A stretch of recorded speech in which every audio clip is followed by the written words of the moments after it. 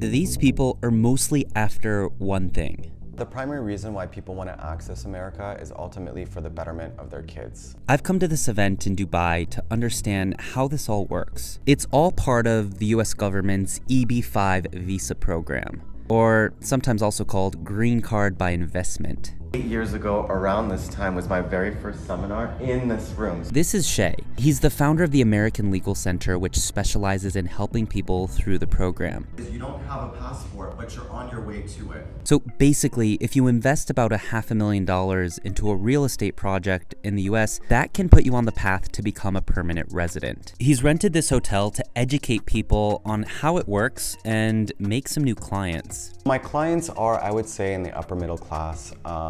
It's really not for the highest echelon of earners. Sometimes we do get them, but I would say upper middle class family that parents are working and they're really focused on creating opportunities for their kids. Back in 1990, Congress started the program where foreigners could invest in the US and be rewarded with a green card in an expedited process. Shai is a lawyer who studied at UCLA and went to law school at University of Miami. He's now made this his business. We've got clients coming out of, India, Syria, Iran, all throughout the Middle East. President Trump made it harder for people to do this, raising that minimum investment from $500,000 to $900,000. But under Biden, it was brought back down to $500,000. The investment must create 10 full-time jobs in the US, and it's expected that after 5 years, people can get their investment back. So New York's Ritz-Carlton Hotel recently saw more than $100 million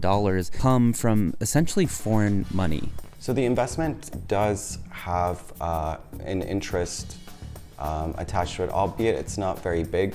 So, developers can access loans and grants to be able to build. So really what they're doing is, instead of taking that higher interest rate from Bank of America or what have you, they're taking on foreign investors, and either they're repaying that more expensive debt or using cheaper access to financing to complete their projects. And so the projects win, the US economy wins by virtue of the 10 jobs being created for each family. The family's happy as they have access to the US, and they're all rewarded as well.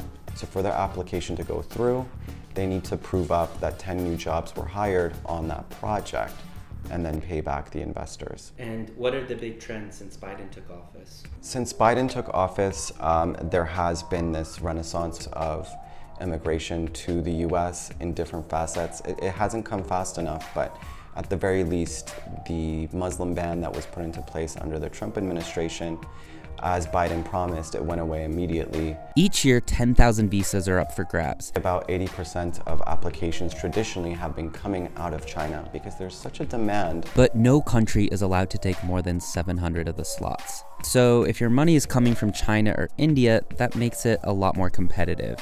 A few years back, essentially visas ran out for Chinese nationalities, and their waiting times are about triple everybody else. Parents are really trying to set their kids up so that they can ultimately benefit from the US, be able to get educated. As of today though, this program was just put on pause. What's up guys? Thanks so much for watching this video. Let me know in the comments, what do you think about this program? And while you're at it, check out more of my videos, subscribe to my channel, and find me on TikTok and Instagram at Uptin.